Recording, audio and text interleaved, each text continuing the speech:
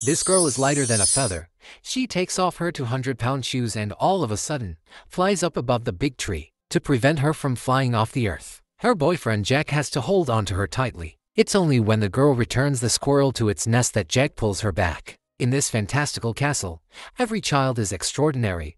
This girl can control the air. This one can boil water with her hands, while the little girl can control the growth of plants. For example, this radish, she can make it grow as big as she wants. The owner of the castle is called Miss Pei, who is said to be not a human but a bird.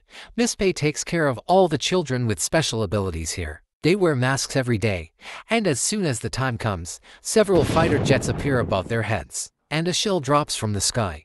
At the last moment when the shell falls, Miss Pei presses her pocket watch, and the shell and rain instantly stop. Then, Miss Pei turns the pocket watch, and everything around reverses, returning to its previous state in a few seconds.